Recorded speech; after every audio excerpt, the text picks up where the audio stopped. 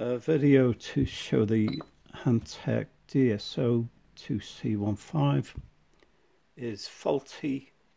I bought this on eBay. I'm making this video for the seller. Now, just to show, I'm starting with channel 2, and the reason is channel 2 works fine. Press auto set and it's fine. Measure, it's fine. Now,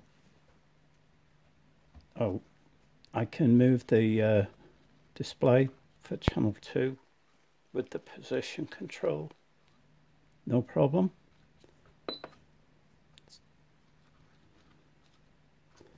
All the other buttons work.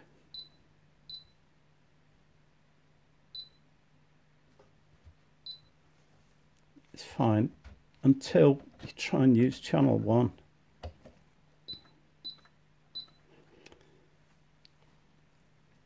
And you auto set and it's fine. That's fine. Horizontal position you can move. Other buttons you can operate them, no problem.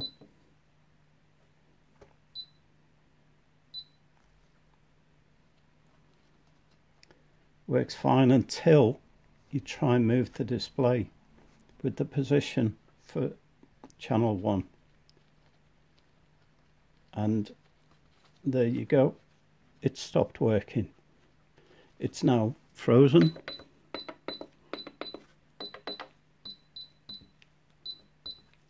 And no matter what you do, nothing will happen.